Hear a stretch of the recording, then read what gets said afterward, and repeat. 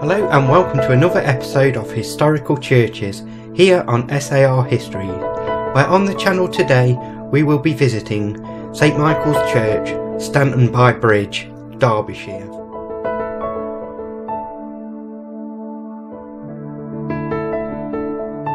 St Michael's can trace its origins back to the 10th century, though this church was rebuilt about 1275.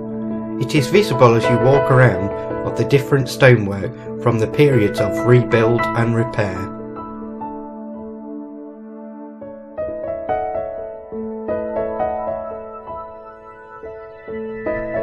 The church was rebuilt for a second time around 1682 by the rector Augustine Jackson, and underwent a further restoration between 1865 and 1866.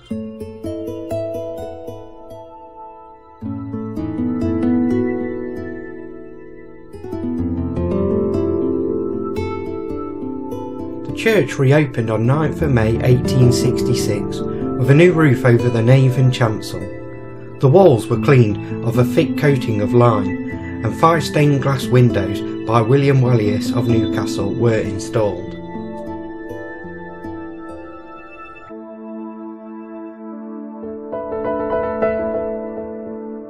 Unfortunately, the church was closed during my visit, but inside has some interesting features, like the recess with the effigy of a priest dating from 1400.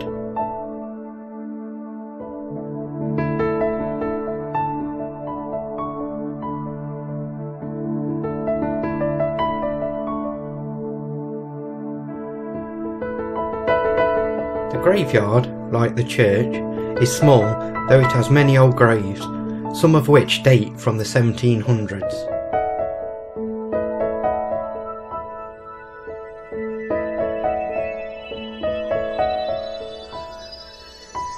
The grounds are well kept and easy to walk around, with a variety of headstones, each offering their own uniqueness.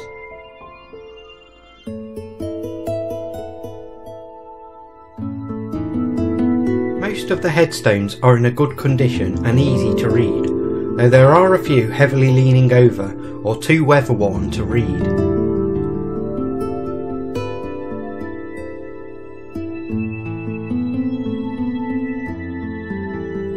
If you think that you might have ancestors buried here, you should definitely visit for a look, as there is a good chance of finding who you're looking for.